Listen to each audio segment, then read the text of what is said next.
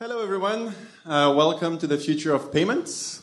My name is Pierre Meyer, and along with Stefan, we've been working in the field for a while now, which is why we decided to create this group, this meetup, for people in the industry like you to know each other, to learn from each other, whether you're interested in billing, in payment, in POS system, or simply e-commerce in general. We have a great agenda for you tonight. First of all, Martin Westhead, Director, Global Payments at Groupon, will talk to us about the challenges Groupon faces and also go over the history of the Kill Bill project, since he has actually been involved with the project since day one, long time before Groupon. Then Stefan will talk to you about the Kill Bill project in general. We'll go in more detail how Groupon uses it. Martin, take it away. Thanks, Pierre. I really have two topics here. The first one is to tell you a little bit about some of the challenges that we have at Groupon around payments. This is mostly the stuff, well, all the things I'm going to talk about are part of my organization. I'm responsible for the engineering for these features. So the first is global payments, which is customers paying Groupon for Groupons. We operate in 49 different countries. We have something like 60 different payment integrations in those different countries. And we are in the process of unifying our technology around Kill Bill to provide a consistent technology stack for those integrations. So the next part of what I'm going to talk about is Kill Bill. And I'm going to talk a little bit about why we found ourselves in the position where it made sense to build our own billing system. So I don't know if anybody here has heard of a product called Ning.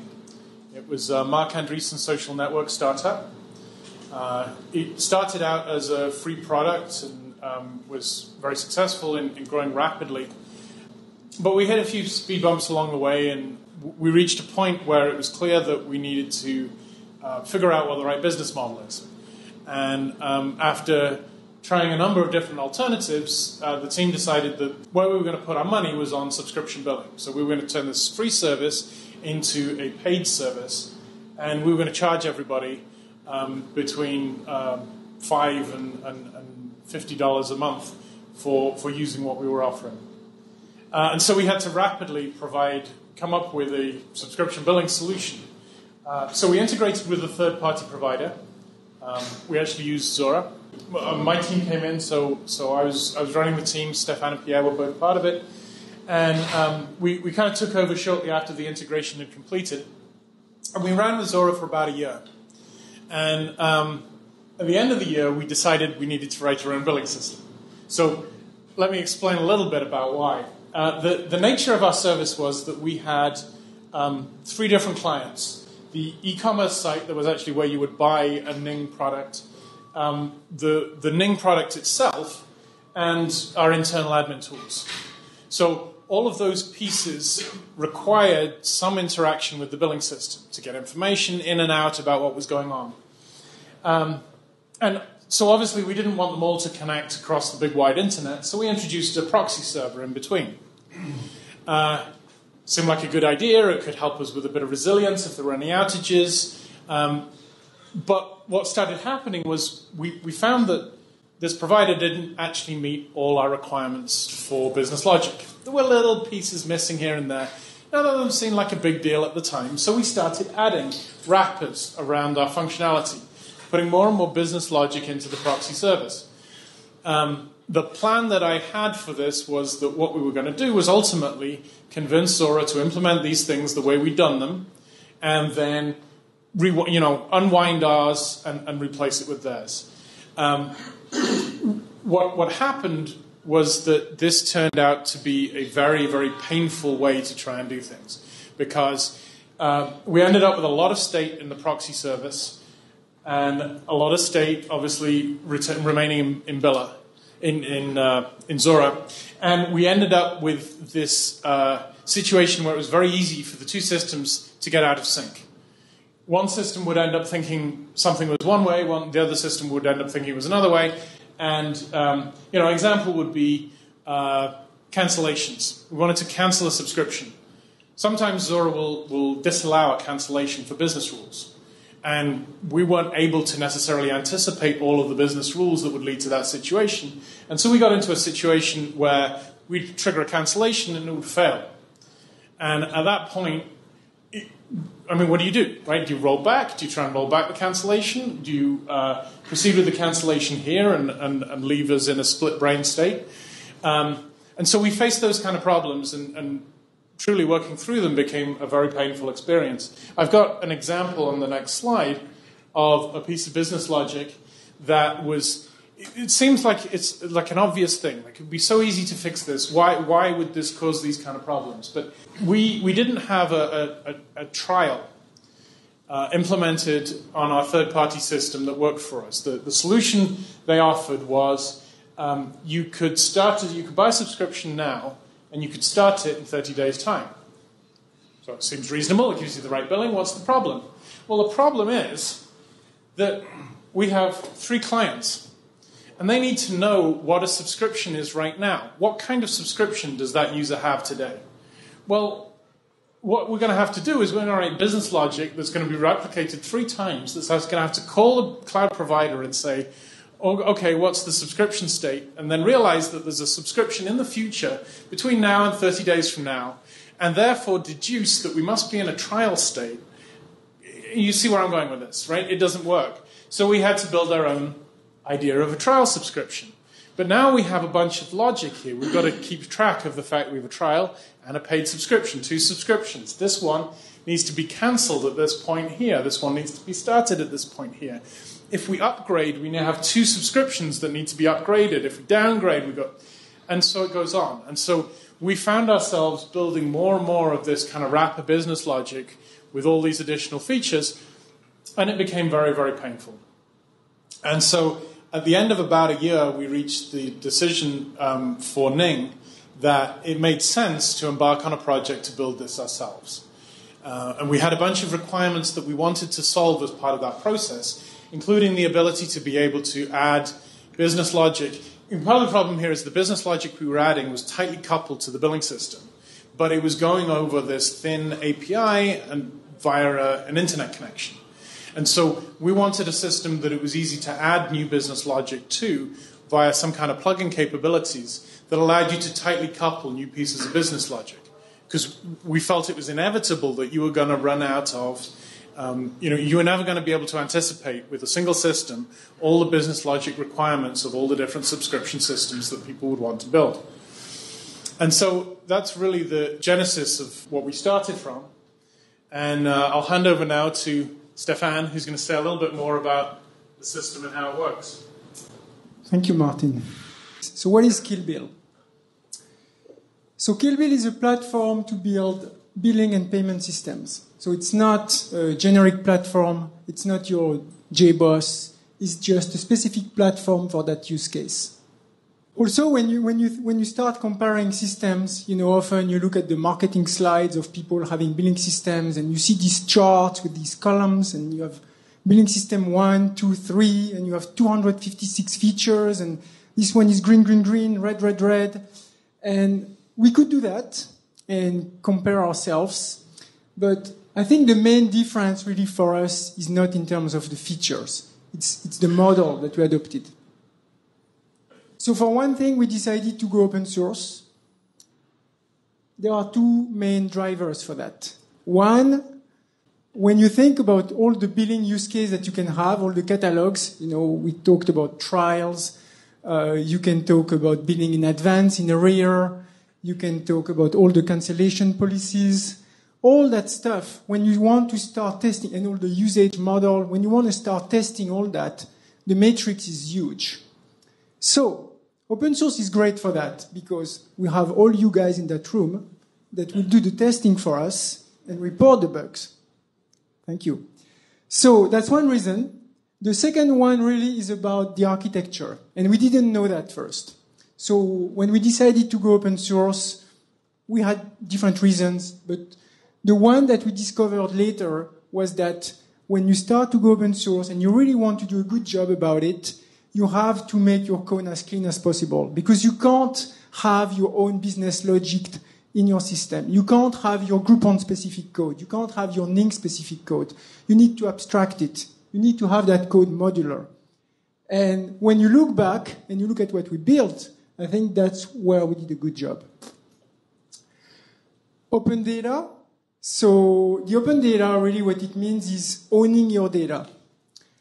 So we learned from experience what Martin described earlier, that with the system that we had, that little proxy in front of the cloud provider, we learned that when your exec come back to you and ask you for numbers, if you don't have the data, it's very hard to give the numbers. So we started to build at the time, we built like this complicated ETL system that would synchronize the data every night. But of course, it would get broken, never work. Frustration happens, exec not happy, nobody's happy. So by actually embracing that and owning your billing system, you have your own data and all those problems suddenly disappear.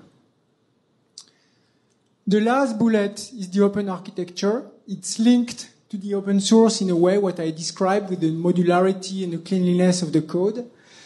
So now you have this platform that is generic, but by definition, if it's generic, it's not going to fit your specific need. So we need something else on top of it. We need a way to tweak that system so that from a generic system, it becomes the system that you want. And that thing is what we call open architecture. So that is a logical view of what the system looks like. So we have 3 different logical layers. One is what we call the platform, and I will describe a little bit later what it is. One of the things that it does is all the life cycle, so initializing, starting, stopping, all what we call the core services. The core services are really the bulk of the payment and billing code, right? So it's account management, invoicing, payments, dunning, everything. And then on top of it, we have the plugins. So plugins could be plugins that we wrote ourselves because we think they can be some kind of generic plugins. For instance, integration with payment gateways or things like that.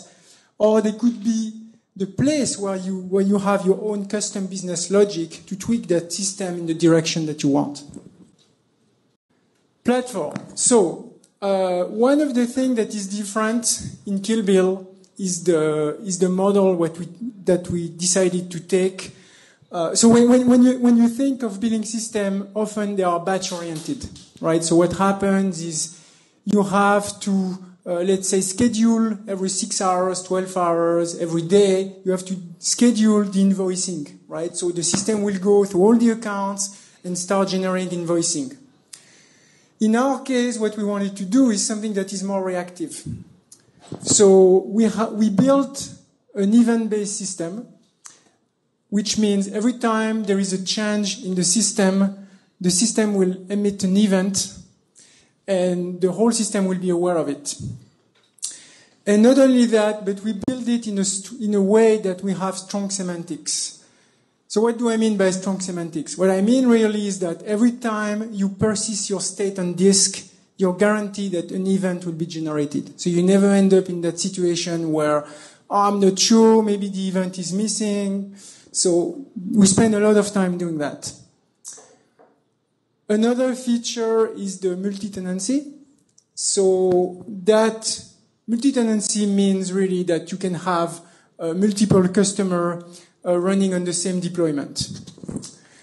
So that's also in the platform because every single piece of the system has to be aware of which tenant the operation is dealing with at the time.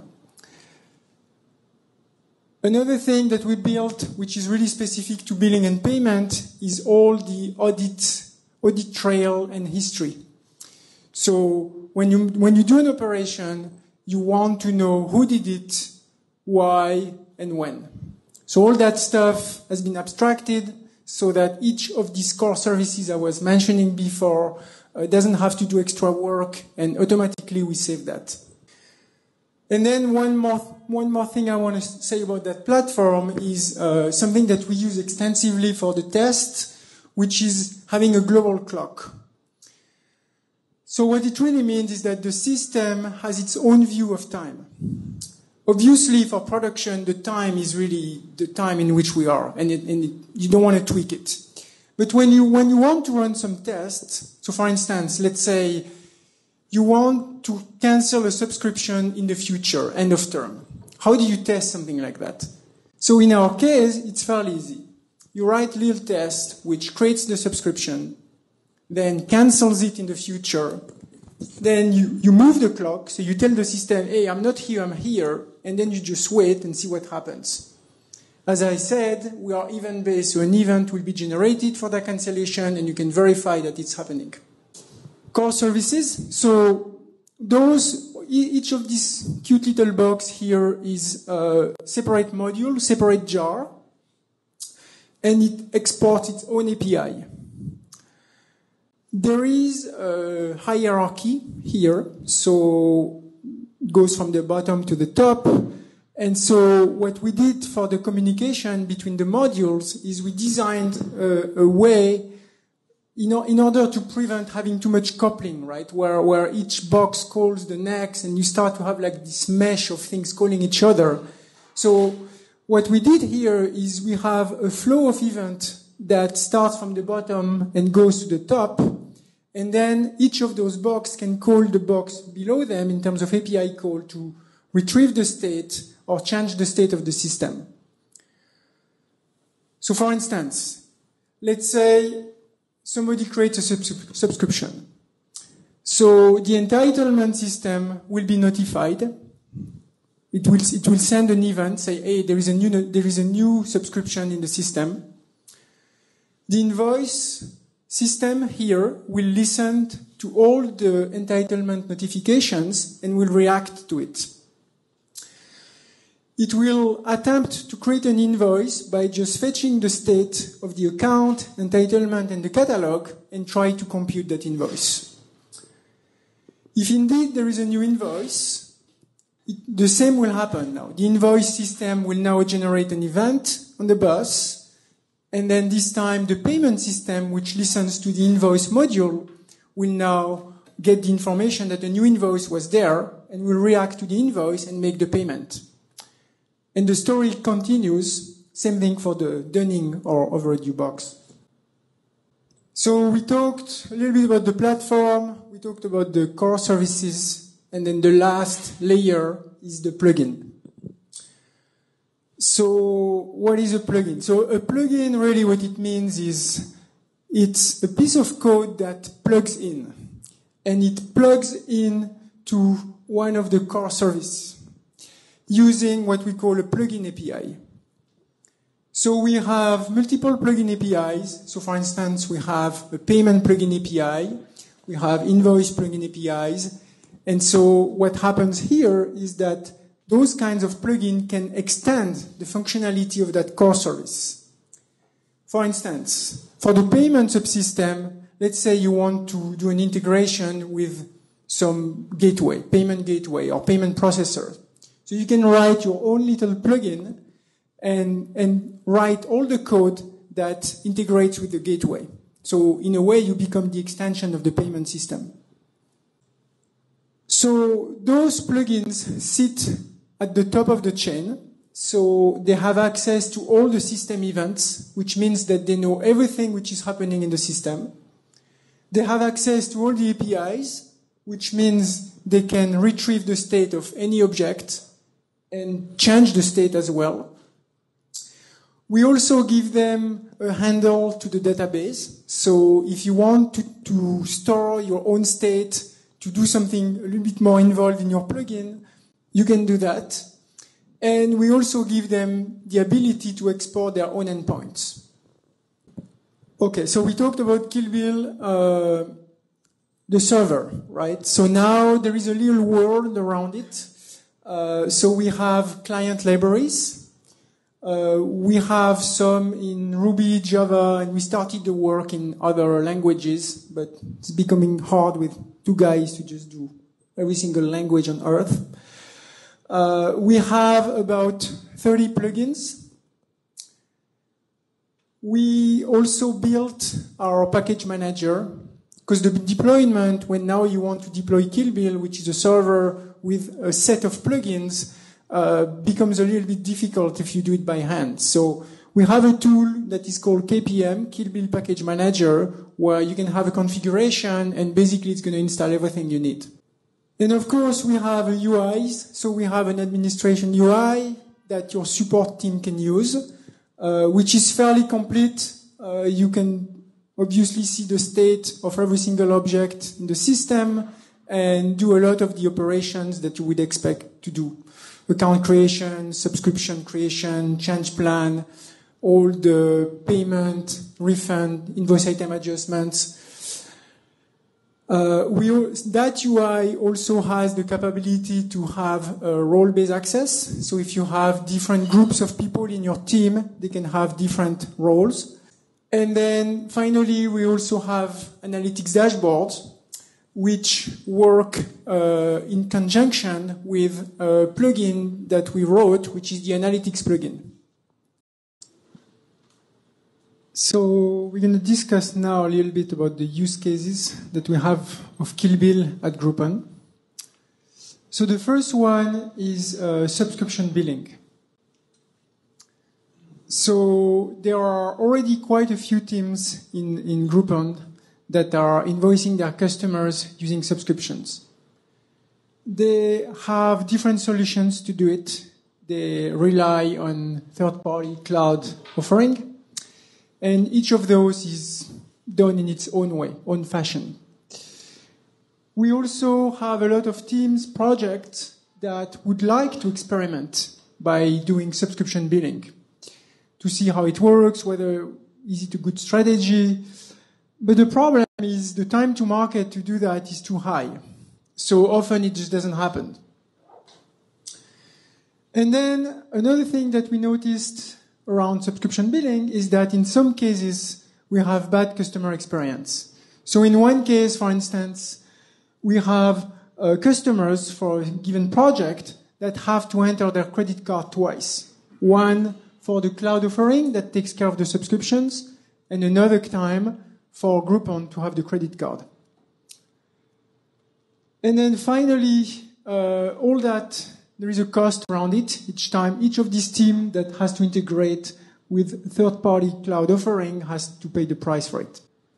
So what we decided to do is create something that we call internally subscription as a service, which is basically a deployment of Kill Bill using the multi-tenancy feature that we have.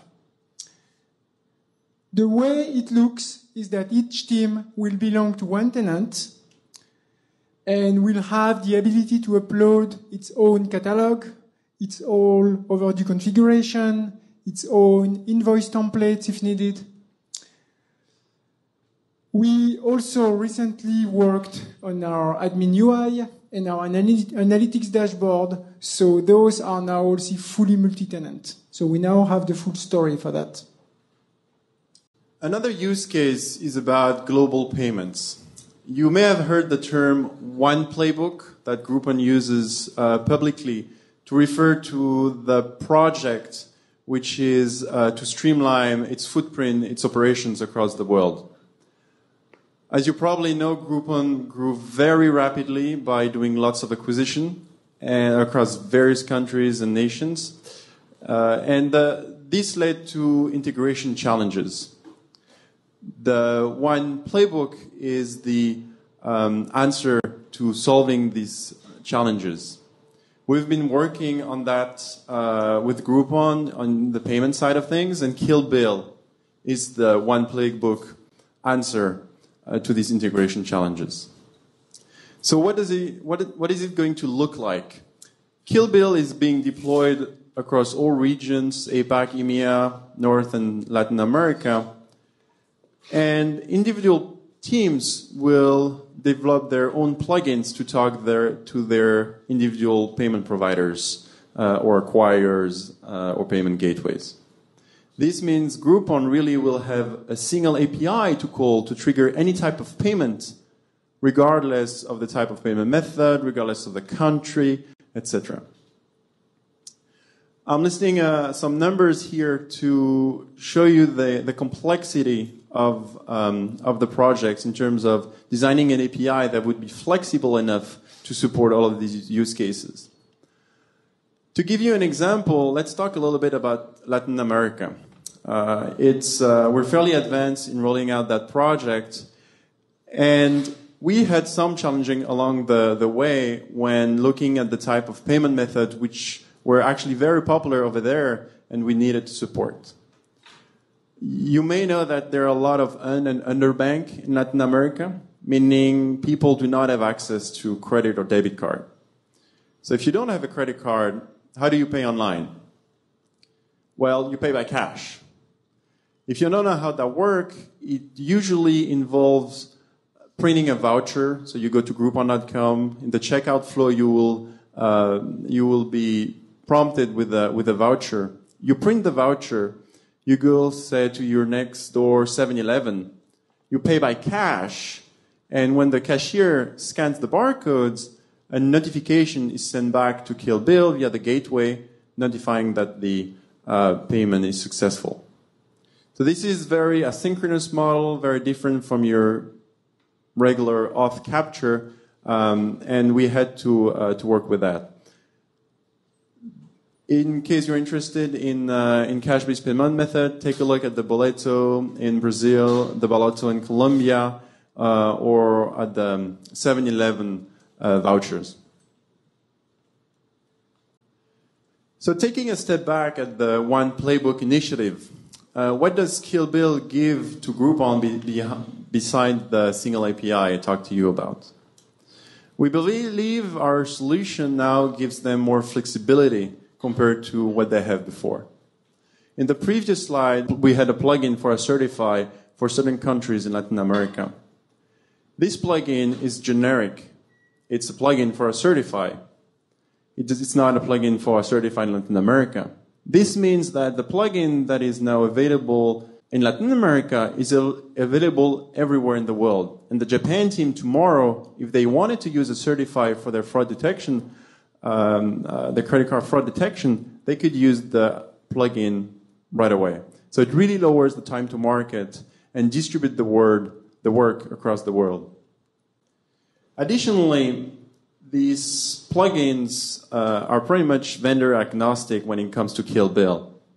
Kill Bill knows that they're a plugin running doing fraud detection, but it doesn't know it's in a Certify fraud detection plugin.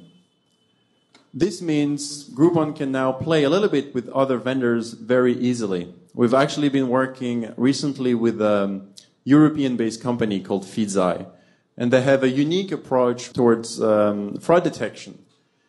Unlike traditional systems or vendors, they're not, their decisions are based on machine learning, data science, and not rules, static rules. And it would be very easy tomorrow for Groupon to say, hey, let's take 100,000 transactions in Brazil, route it to a Certify, and Feedzai compare the results and make a decision whether one solution is more effective compared to the other, maybe depending on the country, maybe depending on the payment method, etc. I mentioned the payments flow, the cash-based payment methods. There are many more flows that we've been working on to support. We've been working with the Russian team to support the SMS-based flow using dumb phones. We've, of course, support Bitcoin, cryptocurrencies, and any type of payment flow really you can think of. We're pretty confident we got it covered. And finally, we now support payment routing. This means that at runtime, you can decide to shift traffic from one gateway to the other. This was actually handy while rolling out certain countries in Latin America because the existing infrastructure was integrating with a legacy provider. We knew the provider was going away, or at least this specific API for this specific payment methods. But we didn't quite know what the new API would look like. So we were wondering, what should we do? Should we write a plugin just for maybe Q1 and then wait to write the next plugin when the new API comes along? Or should we halt the migration for this country? What should we do? Luckily, we had the Adyen plugin. and ADN still supports that legacy provider for that legacy payment method. This means that we decided to shift the traffic for that specific payment method to ADN, which gives us some time to think about what we want to do moving forward. I'd like to take the opportunity to thank Groupon for having us tonight. Let's give them a big round of applause.